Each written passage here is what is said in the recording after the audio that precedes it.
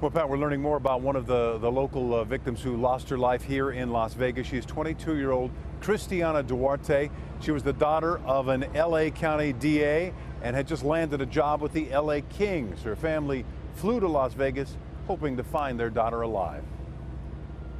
Just an amazing, happy, smart woman. You couldn't do any more harm to Michael and Barbara than to take one of their children. These are their treasures, their lives.